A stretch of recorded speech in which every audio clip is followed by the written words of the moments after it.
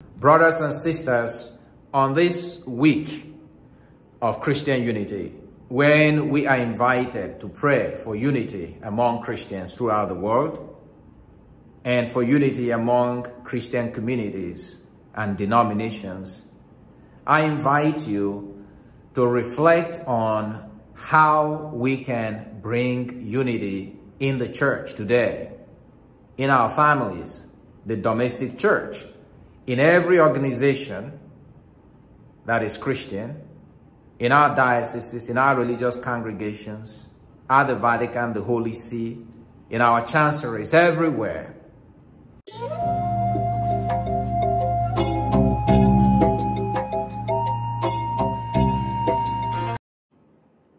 One of the unwritten rules of the early church was that if you want to know the health of any Christian community, the answer is simple.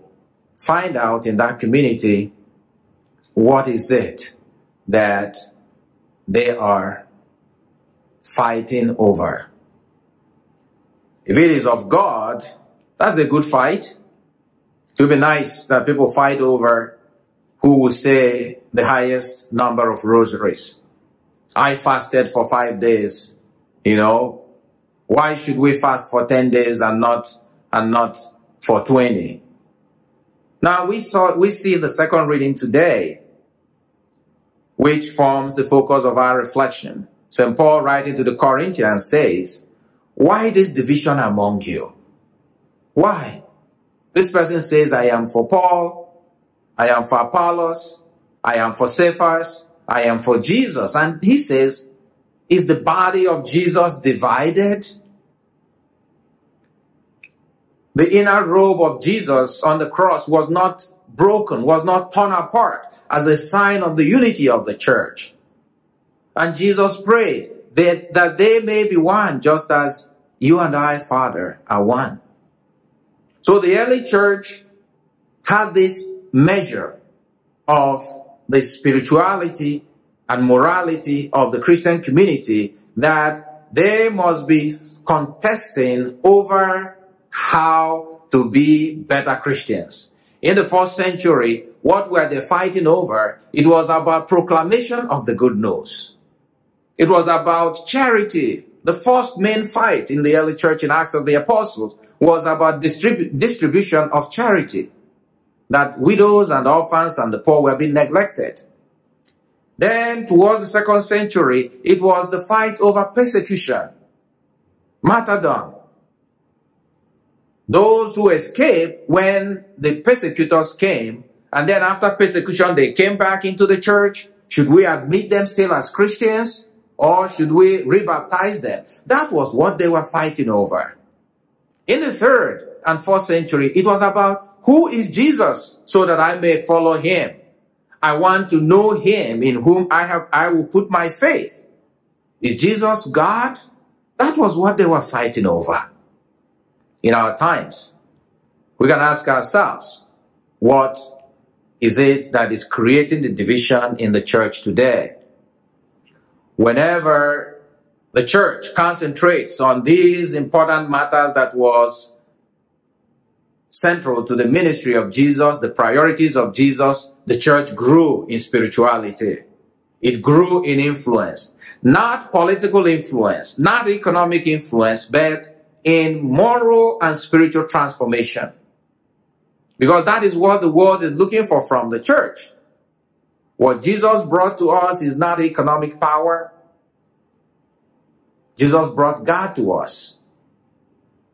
In our time, we must ask ourselves the questions, just like Paul asked the Corinthians, why the division among you? Why are we tearing each other apart? Why are we criticizing each other? Why are we divided? The scandal of a divided church in our parishes, in our dioceses, in our Christian families. What is it that is dividing the church? I think if we search our souls, we will be truthful to ourselves that what is dividing the church today is not similar to what was creating the tension and division in the early church. Is what is dividing the church today about who is Jesus? About how to lift up the poor? About how to care for those who are sick? Is it about how to proclaim the good news to the ends of the earth, like the early church in the first century? Is it about martyrdom?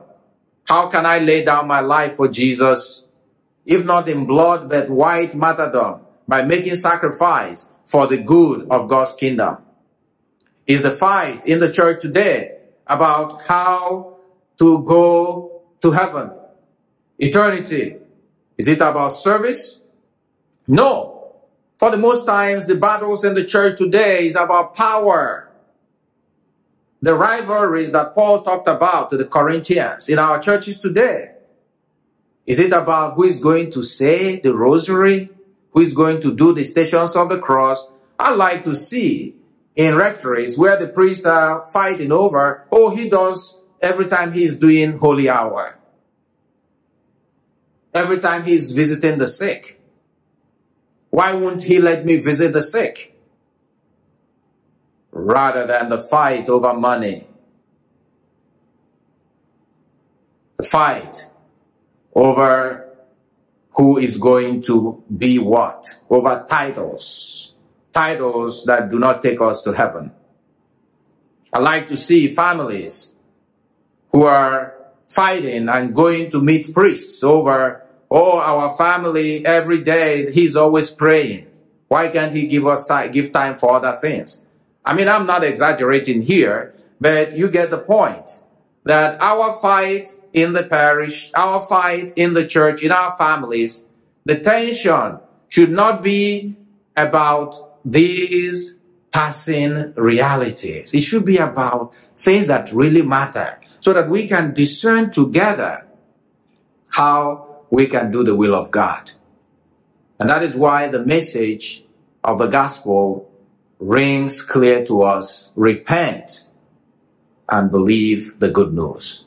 We need to ask the Lord to change our minds so that we can think like Jesus, to change our hearts so that we can feel like Jesus, to change our whole being so that our whole focus will be about evangelization, about changing the world and proclaiming the gospel to the world that is in need of this truth, that is in need of this saving reality. But when we are a divided church, our message will be confusing to the faithful. Let us pray that God may give the gift of unity to the church, not only to the universal church, but also the domestic church, families, church organizations. May we all pray every day for the gift of repentance and for the gift of unity, so that they may be one as you and I are one.